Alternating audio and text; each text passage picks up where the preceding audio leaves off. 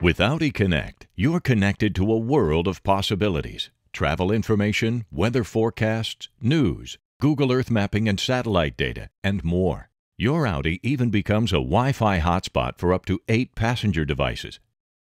To enable Audi Connect and wireless access, first ensure that you have the dealer-activated SIM card in its slot.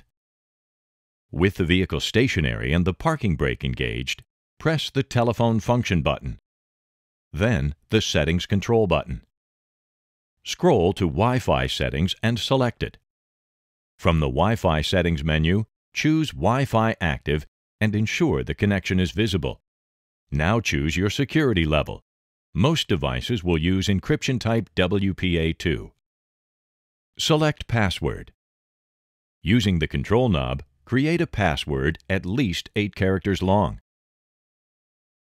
It can be a combination of letters and numbers. Once entered, select OK. Now apply these settings to set them as your default. Press the back button and choose Data Connection. In Setup Connection, select Without Request. This will ensure that you are not prompted for a response each time you connect a device.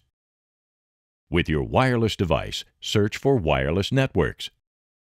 Find the Audi access point and select it to establish the connection. You can connect up to 8 wireless devices. With Audi Connect set up, you're able to bring together everything you need to connect to your friends, your family, your destinations, everything that is important to you.